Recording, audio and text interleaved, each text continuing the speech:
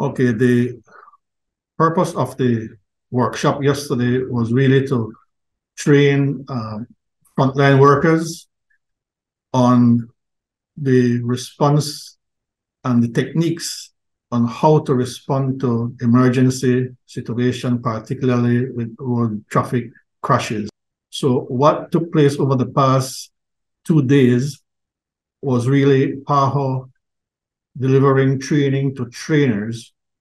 on the skills and techniques on how to manage trauma and impart that to victims and their families.